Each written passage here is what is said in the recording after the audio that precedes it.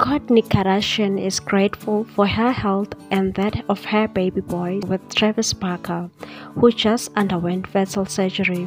The reports that the reality star, who is pregnant with her fourth baby, had a health scare last week quickly swelled after her husband was forced to postpone several Blink-182 concerts. In an emotional statement on Instagram account, the soon-to-be mother of four has detailed for the first time what happened. Sharing a black and white photo of her hand holding Travis at the hospital, she wrote, "I will be forever grateful to my incredible doctors for saving our baby's life. I am eternally grateful to my husband who rushed to my side from tow to be with me in the hospital and take care of me afterwards.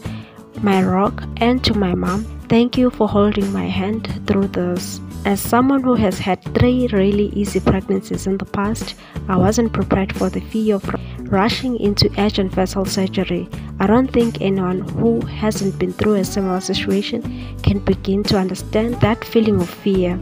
I have a whole new understanding and respect for the mamas who have had to fight for their babies while pregnant.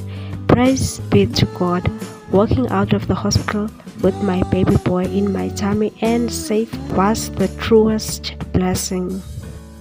Kourtney announced her pregnancy back in June at a Blink-182 concert when she held up a sign that read, "Travis, I'm pregnant." She previously opened up about her journey trying to conceive and attempting IVF on the Keeping Up with the Kardashians.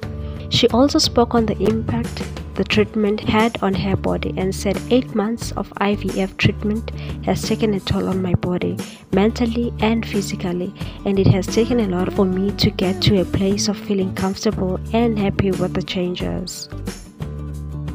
Please like, comment, share and subscribe.